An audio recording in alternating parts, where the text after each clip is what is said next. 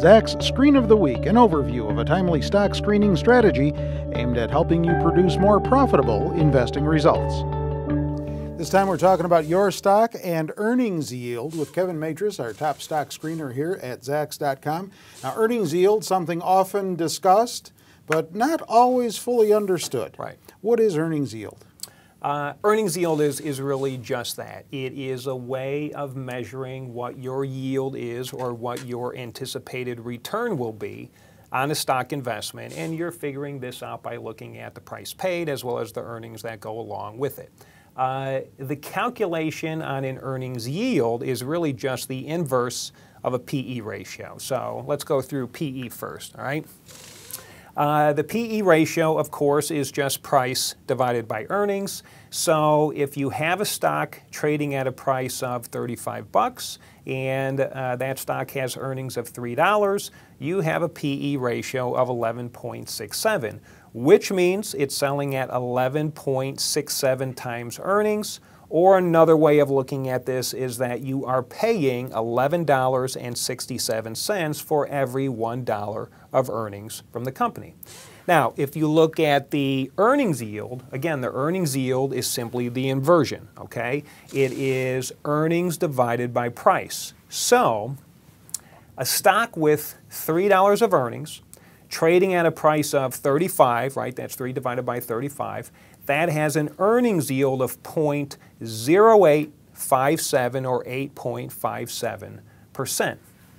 So this is also known as the EP ratio, and it's always expressed as a percentage. But a stock with an earnings yield of 8.57% can also be looked at as 8.57 cents of earnings for every $1 of investment. Now, all of this stuff is just potential because price and earnings change all the time, but this is how you can kind of gauge what kind of yield or return you can get on a stock. So how do you use it?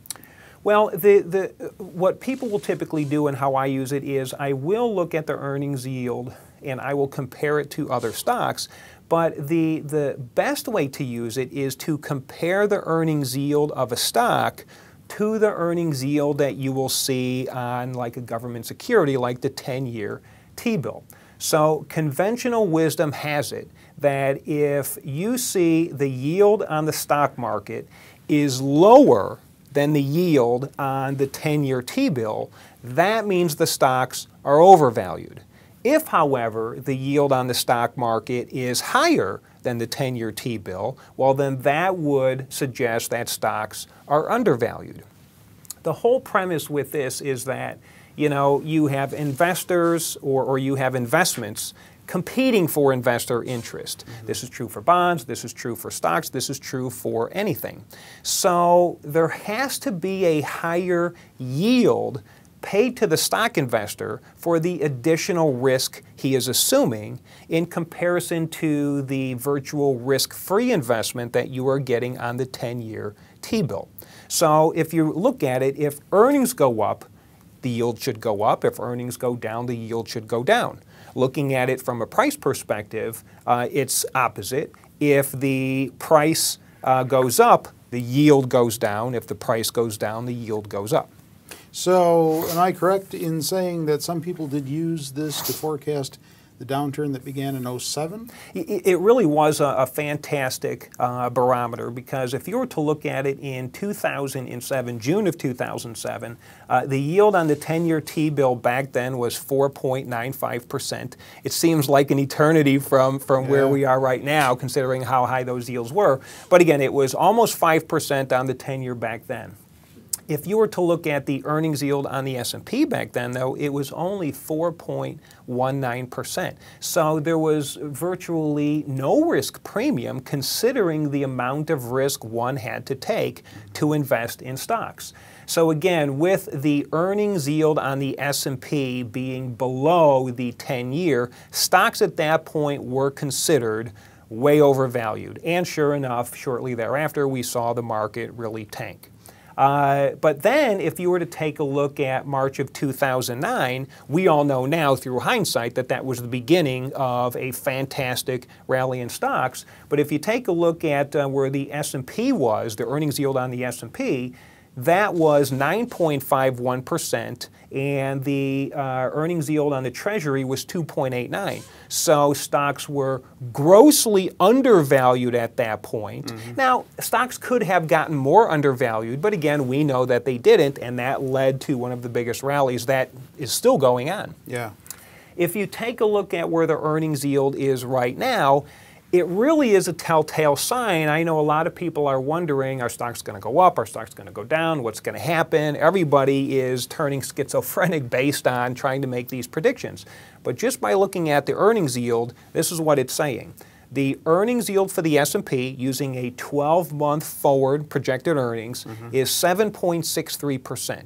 The earnings yield on the 10-year Treasury is 1.63. So just using that measure, you can still say confidently that stocks are still a very attractive investment. All right, so run down the parameters on the screen, would you? Yeah, it's pretty simple. Here we go. I'm just looking at companies that are trading over $5. That's just a personal preference of mine. I'm looking at companies with an average daily volume of 100,000 shares. Once again, a personal preference, plus that means it's liquid enough.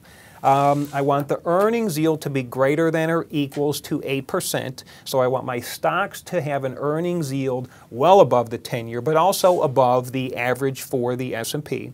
And I want the 12-month projected growth rate to also be greater than the S&P, and everything's being applied to companies with a ZAX rank of less than or equals to 2, which is a buy or a strong buy. All right, give us a little sample of what came through. Yeah, there were, when I ran it this morning, I think there was like about 63 or 65 stocks that came through. Whole diverse set of stocks. Here's 5 that look kind of cool. Blackstone, which I like, that's also in the financial industry, one of the top sectors, by the way, but that has an earnings yield of 13.84%. You've got Marathon Petroleum with a 14% earnings yield. RLJ Lodging, 11%, United Rentals, 11%, and Valiant Pharmaceuticals, 8.5%. There were stocks on that list that had yields close to 20%, but every single stock on that list had a yield of greater than 8%.